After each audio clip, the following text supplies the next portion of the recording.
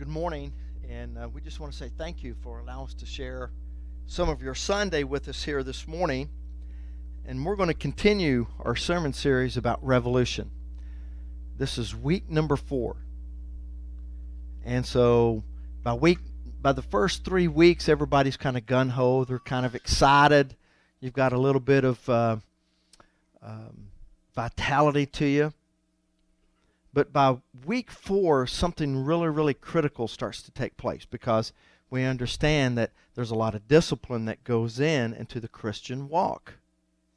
And so it becomes a little bit easy to start losing focus, or it becomes a little bit easy to stray away from our revolution. Many of you have already, you may have even wrote it down, during the revolutionary sermon series, this is what I want to see God do. Some of you have already wrote it down. Some of you want God to bless your relationships. Somebody wants God probably to increase their marriage, or to help them as a parent, or to help them at work, or maybe find something else in their field of occupation.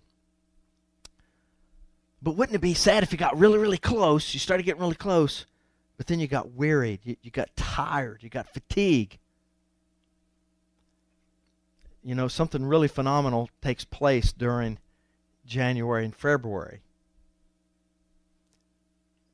Membership in the gyms go up. Guess what happens in March and April? People stop going.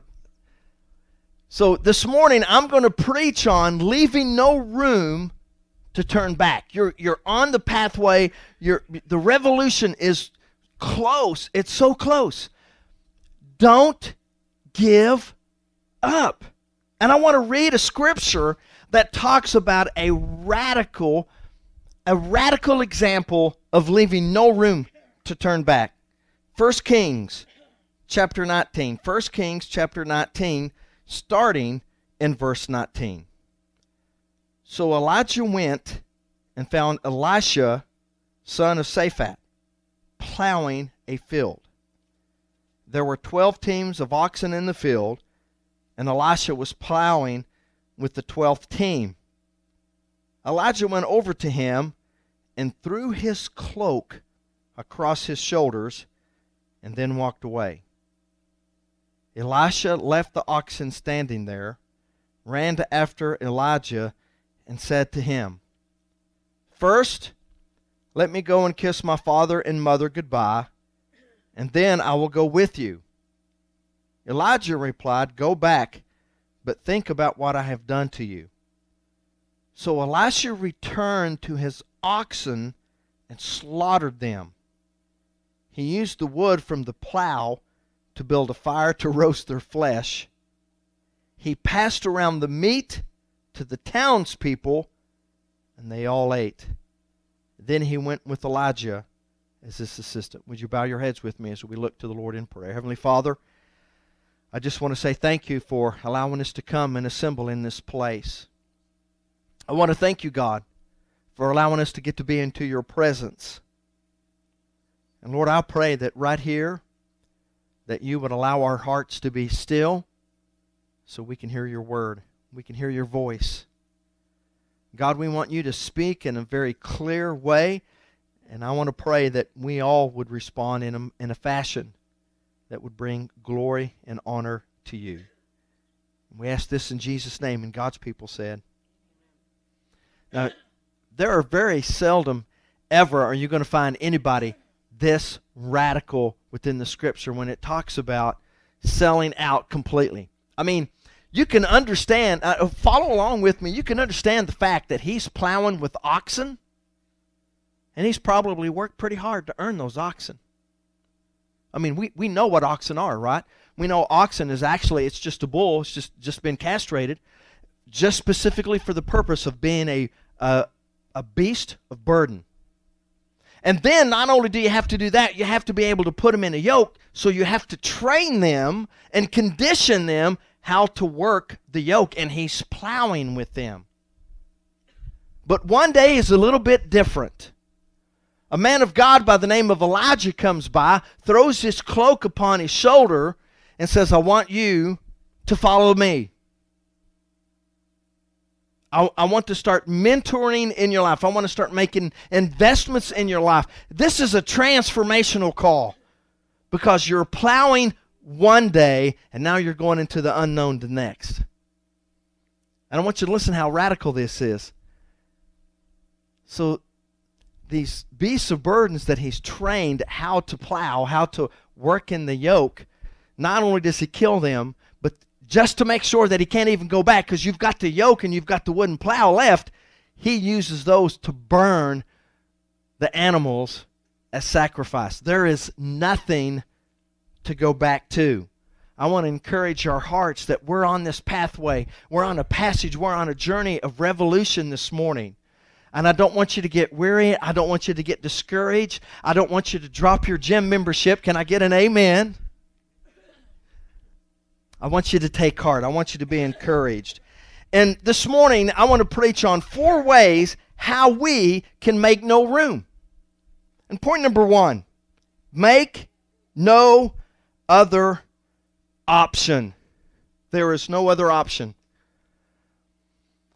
I would say that today, when couples enter into a marriage relationship, that unless that they look at this particular point strongly to say, make no other option, when they enter into this marriage relationship, they are making a covenant before God. Can I get an amen? They're making a covenant before God that they're going to allow the Lord to help be in the center of this relationship. However, if we start to enter into any relationship with the thought process, well, I'll just hang in there and until it's okay. I'll just hang in there just as long as things are good. But when things start getting bad, I'm here to tell you, I don't care how good looking she is, on Monday morning she's going to wake up with bad breath. Can I get an amen? And I don't care how many muscles that he's got today. You wait till he turns 40. Somebody needs to say amen. Something magical start. You see, I used to have a big old chest. I used to look like an anchor. I hit 40 and I dropped anchor. Went down here. Somebody say praise the Lord. That's what happens. Woman falls in love, her eyes fall out of her head. She marries Prince Charming. About 10 years later, he turns into fuddy-duddy. That's what happens. You see, just watched the little video where Cortez said, I'm not leaving any other option. We did not come here to turn around. And God has not brought you this far in your revolution journey for you to turn around. Let me just share some thoughts on making no other option. Letter A, we have to condition our mind for the long term. That is so against the culture of the United States that we live in today. The biblical foundation is you think in terms of long term. That's what the Scripture is teaching us to do. But here, we want instant gratification. The Scripture is full of both Old and New Testament of planting and harvest examples. That's long term. But we in America, we're so used. Listen, when the banks are closed, where do we go? We go to an ATM because we want money and we want it now. Right? I mean, and how about this? If you don't have the money, what can you use to make your purchase? Credit card. Man, we are a very impatient culture. You know what one of the fastest growing businesses in America, unfortunately, is? It's fast food. We can't even get our food fast enough. Listen, fast food came out and it sold tremendously. But now we can't even get it fast enough. Now we go to Little Caesars where they already have pre-made stuff. You go in and buy it, and like in less than 2 minutes, you're out the door. We are a very impatient culture, but to make no other option, we need to get into the mindset. We need to condition our mindset for the long term. Secondly or letter B, long-term mental attitude that teaches us we're in it to win it. I want everybody to say right now, so it resonates as a part in their soul, to say, I'm in it to win it. Say it with me. I'm in it to win it. Say it again. I'm in it to win it. Some of you have started college. Some of you, you're on the pathway of going into school. And no doubt, school is hard. School is tough. It's been a long time since I was in. And school's going to be hard. But if you say, I'm in it to win it, then you're conditioning your mind because you are saying it. Man, it makes such a big difference. Did you know Jesus made the statement, he said, no one putting their hands to the plow, looking back, is fit for the kingdom of God, because their focus is somewhere else. And I would dare to say that sometimes I have even been guilty myself. I've been in church and I've heard singing, but my mind was somewhere else. Can I get an amen? Just kind of lack of focus. Maybe I was thinking about what I had to do on Monday. Or maybe I was thinking where I'm going to eat after church. Can I get an amen? See, I'm not focused. I'm not focused enough. And we've all, almost like every single day, you hear somebody who's trying to text and drive. Just trying to text and drive. You're not focused. Revolution can't come in your life. Revolution can't occur in your life when you're not focused. As a matter of fact, the third area that we're looking at here is many people fail because of their mental attitude. It's not that they don't possess the physical power to do it. It's because that they have convinced themselves in their head that they can't. The Apostle Paul is pretty phenomenal in the fact that he makes a great statement of faith in Philippians chapter 4, verse 13. We're talking about somebody who's been beaten. We're talking about somebody who's been shipwrecked. We're talking about somebody who's been forsaken. He's been stoned and left to die. And yet he says he has the boldness, he has the courage, he has the mental fortitude that says in Philippians chapter 4, verse 13, he says, I can do all things through Christ who strengthens me. Hebrews chapter 12, verse 3, it says, do not be weary and faint in your mind, because that is where the struggles are going to be. The struggles are not within your body, and I want everybody to take heart. You do not live by the power that is on you. You live by the power that is in you. Point number 2, throw our best effort on proper goals.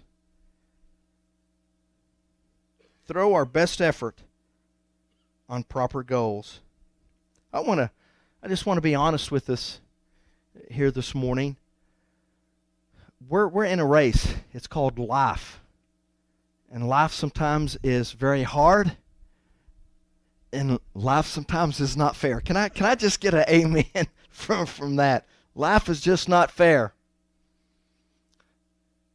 But I'm glad that God's not fair either, because if God was fair, He'd give us our just reward. God's not fair. God is gracious. And this morning, when we throw our best effort on proper goals, we're learning just what Elisha is doing. Elisha realizes, I've been called to a greater purpose. Now, please understand, you can serve God and plow with oxen. You can serve God and raise a garden. You can serve God and do other things. That's not the point today. But there's going to be a time in your life where God calls you to a greater purpose, and you're going to have to respond. You're going to have to literally chew on this, and you're going to have to step out, and this is how that we can do it. First of all, you ensure that you are establishing good and healthy goals. And if I've got good and healthy goals, you've heard us sort of talk about the transition that's happening at the Bryan household. Man, it is hard, but it's getting a little bit easier. You know, we're like where you don't have soda pop in the house and you don't have cookies, and you just start to learn to snack on countertops and bath towels. No, I'm just joking. We have peanuts, and we have healthy, we're all making healthy stuff in the refrigerator. That's either a juice or you have bottled water. If everybody's with me, say amen.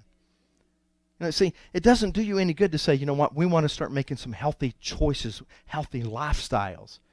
But then you allow yourself to bring in the junk food, because then it doesn't match consistently, right? And you're setting yourself up for failure.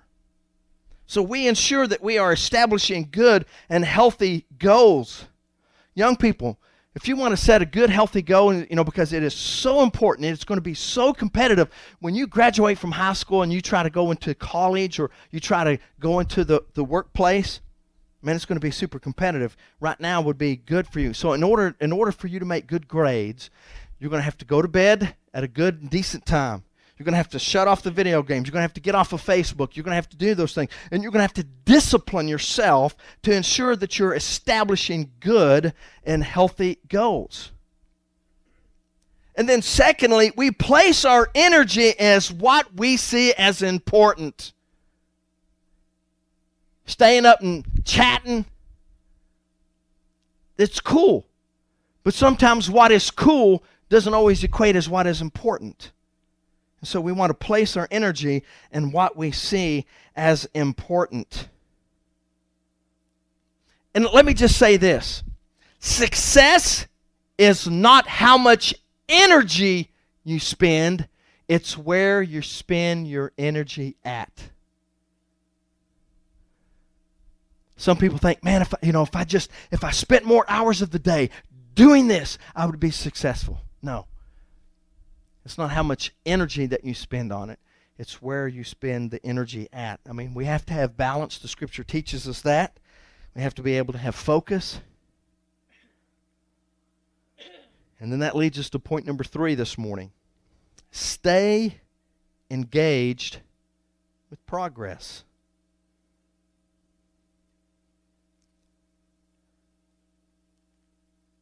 This is going to be real important, because there's going to be times in our life where we're going to feel like we're not moving very fast at all.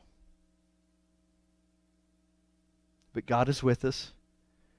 His Spirit is helping us, and we can make some real progress in life. If we just continue to keep putting one step in front of the other, our revolution starts to unfold. I can remember when I was first learning how to play guitar. And I would come home, and like as soon as I came home from school, for about the first 30 minutes, I'd pick up my father's guitar, and I would learn these chords, and I would learn them, and I would learn them. And it was kind of awkward because your hand's not used to going in certain positions. And I would work on it, and finally I could get the key of G, and I could start getting it clean. And then I'd start working on another key.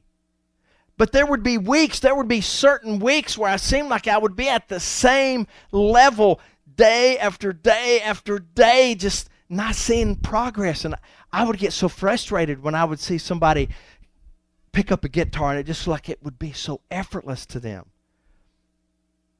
But you keep plugging. Your revolution will take place. You just got to keep plugging. You got to keep chipping. Here today, I'm going to ask you to write down 3 things. I'm going to ask you to write these down, because these will be some building blocks to help you stay engaged with progress. We're talking mind over matter. And this is what I want you to do. First of all, when we talk about staying engaged with progress, right now I want you to start listening to your local K-Love Christian station, which is 90.3. And on K-Love, believe it or not, they have a 30-day challenge. For 30 days, raise your hand if you like talk radio. Raise your hand if your blood pressure ever goes up when you're listening to talk radio. This is what I want you to do. For 30 days, listen to nothing but K-Love on your radio. I'm not saying country music's evil. I'm not saying 60s is evil or anything like that. I'm just saying we want to make progress. We want to put our energies. We want the Spirit to be able to just kind of speak to us and allow us to concentrate. So for 30 days, I want you to listen to K-Love. And don't worry, I'll come back next Sunday and I'll ask for a show of hands. How many people are listening to K-Love? So I want you to listen to K-Love. And you know what? Your attitudes are start to change, won't they? You'll start to see a revolution start to take place with, because, K-Love plays very positive and encouraging music. So listen to K-Love. Secondly, I want you to stay engaged with fellowship. So I want you to do this. I want you, between now and through the next, I want you to go all the way from here. I want everybody who is here, I want you to go from now at least to Easter. And I want to try not to miss a Sunday. If you can't make a Sunday, we do have Saturday services. So I want you to write that down. I want you to stay engaged with fellowship. And we're going to kind of mix it up a little bit each and every Sunday. When we have time of fellowship, and Saturday when we have our weekend services, we're going to kind of change it up how that we just done this morning. We want you to say something positive. Next Sunday, it'll be something a little different. So we want you to stay in fellowship. And then thirdly, I want you to stay engaged with prayer. So for some of you, maybe as soon as you get up, maybe the best time for you to pray is like as soon as you get up, because nobody else is up. Or maybe some of you, maybe you like to kind of stay up a little bit later. You might want to watch the 11 o'clock or the 10 o'clock news. And right before you go to bed, make sure that you're praying to keep your heart sensitive for this revolution to take place. So stay engaged with progress. Do those three things. And I think within the course of next weekend, when next weekend rolls around, because you see, God doesn't call you to smile only when you feel good.